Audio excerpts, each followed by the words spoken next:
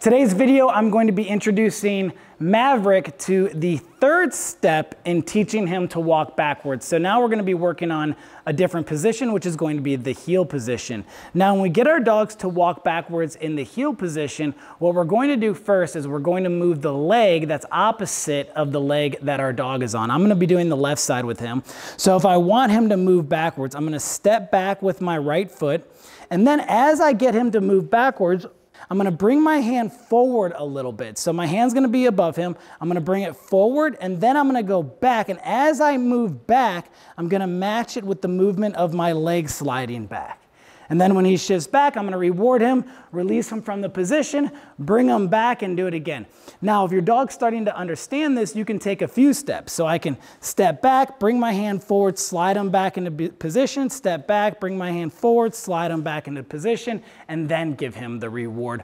So when your dog starts to understand it, we do want to start spacing out our rewards. We can space out our rewards in two main ways. Number one, when we can get our dog performing the behaviors on the verbal command, we can ask for multiple commands using the verbal.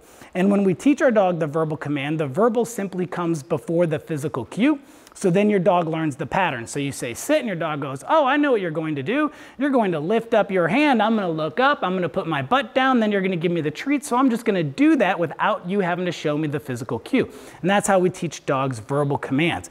But we can also space out rewards by simply asking our dog to perform more behaviors when we're using just the lure. So I can have a dog spin, flip into the heel position, do a sit, a down, a stand, back to the sit front, and then I can give him the reward. And so he had the reward at the end after doing all those different exercises. And that's a good way to start spacing out your rewards in the earlier stages of our training. So we're going to get out Maverick, and we're going to work this little slide in the heel position, getting him to walk backwards. All right, so we have little Maverick here. I'm going to first guide him into the heel position. Oops, lost it there. No big deal. All right, so I'm going to step back, forward, and back. See, I talked about this in my other video. Did you see how he lifted up and kind of fell a little bit? That will happen in the early stages with a puppy. Not a big deal. They'll start to learn. So he stepped back, hand comes forward, and then back. See, he lost his balance a little bit. All right, and we're going to try again. So I'm going to step back, hand forward, and then slide. There, come on, bud. There, that one was a little bit better. So I'm going to reward him and release him. Very nice. Good job, buddy. And we're going to try again. So let's bring him back into the heel position. I'm going to step back. Very good. So that one I forgot to bring my hand forward a little bit. So step back. Very good. Nice job, buddy. Excellent. So again, we're going to release him from the position, and let's get another rep in. Good job. Very good. All right, so forward, back, and slide. Oh, there we go. There, that was a good one. Good job. Very nice. I'm going to release him. I'm getting a little sloppy there. It's not always perfect, so don't expect your dogs or yourself to perform each exercise without any mistakes. We're going to make mistakes. We're human. And our dogs are dogs. Come on, there we go. There, a little bit of that. We're losing some balance there. Let me turn them sideways. Good job, buddy. So step back. Very good. Very nice. That was excellent.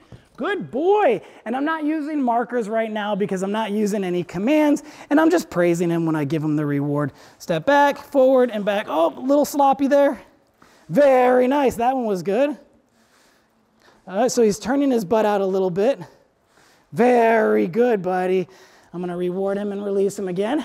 Let's try the opposite side. Good job, buddy.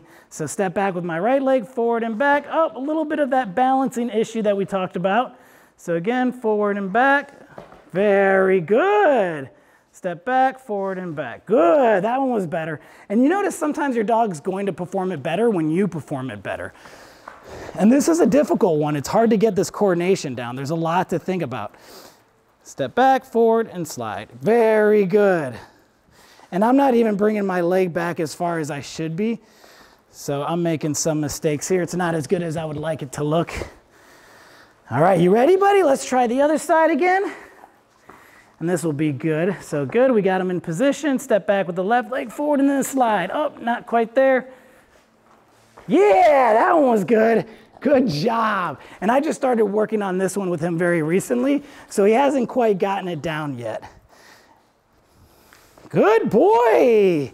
Very nice. So we turned a little bit. Let's get one more straight one. Excellent. Nice work, buddy. And that's a good session on getting him to walk backwards.